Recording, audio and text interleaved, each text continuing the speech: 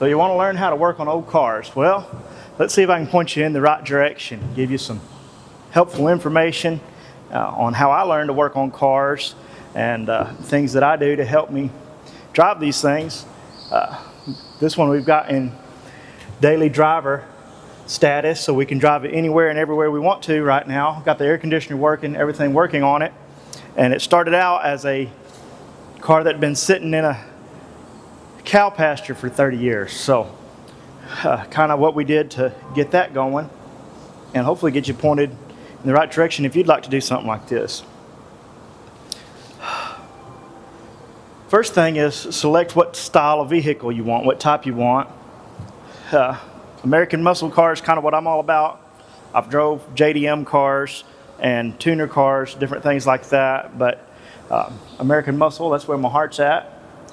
Some people say this isn't a muscle car because it's a four-door, but it's the same car as a Dodge Charger on the inside. It's got the same heart. So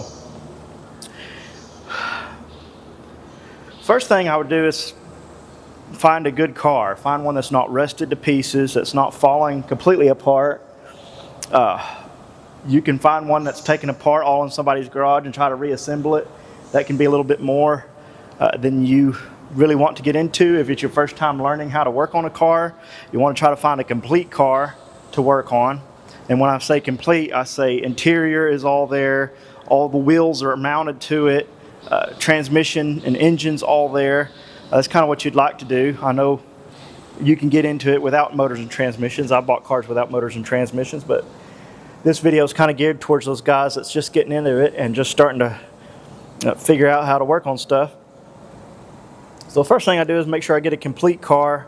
It doesn't have to be running. That's how you learn. You just do it. You figure out why it's not running. This car was missing the gas tank, the fuel pump, and radiator. And that's the three things I had to put on it to get it running. Other than that, I haven't really done anything that was necessary. Put wheels and tires on it. There's been other things I've had to do to it. But other than that, not a lot I've had to do to it. The other thing is, where do you get information on cars to fix like this, to fix old cars like this? I would say buy you a repair manual. Try to find the repair manual. A lot of them are still being printed today. They're still in print for a lot of cars. Give you a lot of good information. I've got a 1972 Dodge repair manual, covers these and Chargers and all of that. And there's a lot of good information in those, wiring diagrams, vacuum line diagrams, things like that. You've also got YouTube and the internet, and you have to learn how to filter that out because there's a lot of good information, a lot of bad information. The thing about the internet is any old idiot like me can get on there and make videos, whether it's right or wrong or true or false, and you kind of have to learn how to filter some of that out. But it's been a good way to learn. When I was a kid, I got my first truck when I was 12. I learned how to work on it from getting tools and wrenching on it and playing with it. And I had a grandpa and a dad that would help me and show me how. But I didn't have the internet, didn't show me any information on there. So we got it from books and magazines, people working at the car parts store, and friends, and learning the hard way. And you've got a lot of information. You've got a good advantage nowadays because you can look up anything you want, anything you need on the internet, and it's right there, ready for you. And there's a lot of help there. The other thing is, don't go into it too deep. You know, I see a lot of guys that buy a car and immediately get it home, rip it all apart, take the bumpers off, take the hood off, take the engine out. They're going to rebuild the engine. They're going to do all this, and they get it all tore apart, and then it sits there for 20, 30 years, never done anything with it. And so don't do that unless you're really going to be dedicated to getting it done. The best thing to do is leave it together and get it running, get it dependable, get it driving. You don't have to hot rod it. You don't have to add a lot of extra to it. Don't need a good fancy paint job on it right away. Just do it as time allows. But get it running and driving and decide if you like it or not.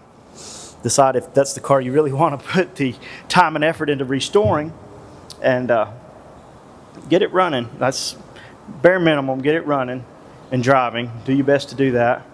Just dig into it. If you're looking for tools, you can find a good deal on tools.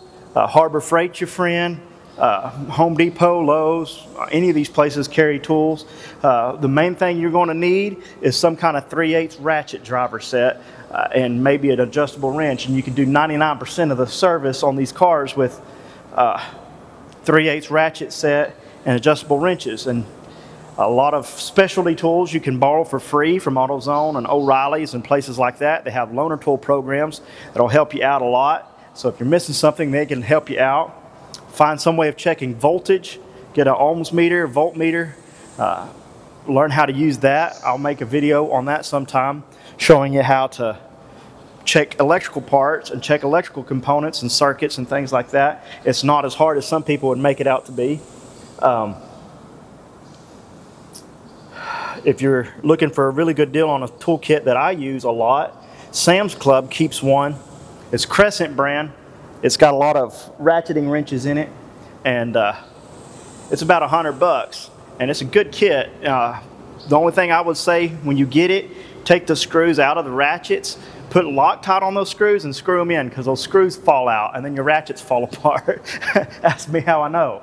I've had 3 of those kits and all of them did the same thing. And it's not because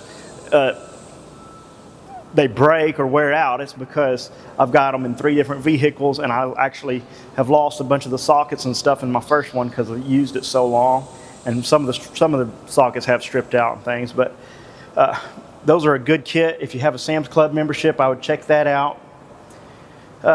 What else? Let's see. I made some more notes. I think that's about it. Oh, community. Find a good community to be part of. Car shows are your friend.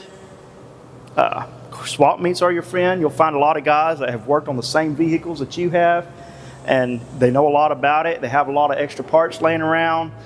They've run into different problems that you're likely to run into, and they'll help you out.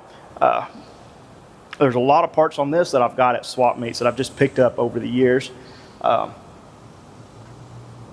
So hopefully this gets you pointed in the right direction. This video is about over. I don't have a whole lot more to say, and I'm over here sweating like crazy. I didn't bring any water with me, so I'm halfway dehydrated. It's about a bajillion degrees out here today, and the cicadas are making a lot of racket, and the birds are chirping and flying around. And anyways, if you like old cars and you want to get interested and you want to get to working on one, my best advice is just do it. Don't overthink it. You don't have to spend a lot of money on it. You don't have to jump in and go to some college class or join some group of you know, investors or something like that to learn how to work on cars. Just learn how to work on them. Just start working on it. Whatever it is. I like rear-wheel drive vehicles. I would say that's a good starting point.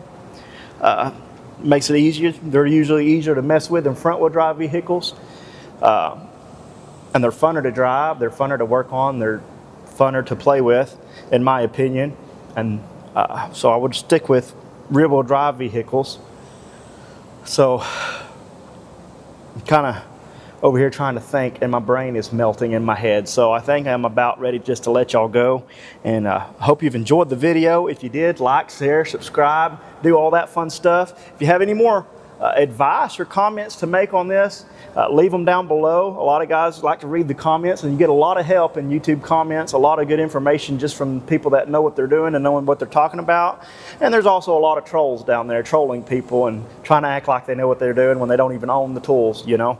So I hope you've enjoyed this video, and take care. Y'all have a great day.